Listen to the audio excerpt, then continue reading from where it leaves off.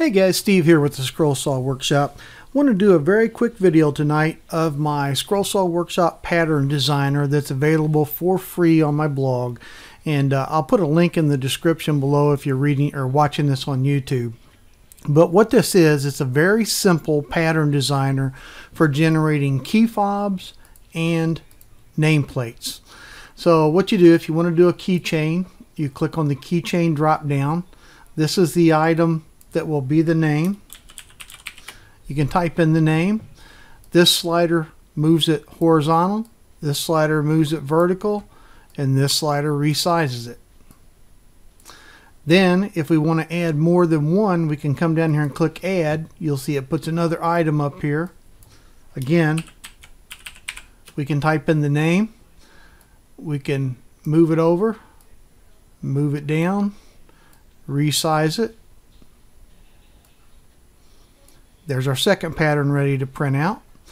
We can do that again, hit add new. Let's say this time we want to do a name fob. I'm sorry, a nameplate. We can do that. Then we can move it down, resize it, and at that point we're ready to print out the patterns. If we go over here and hit save download, it generates a PDF, and this is the paper. You can then go to your print.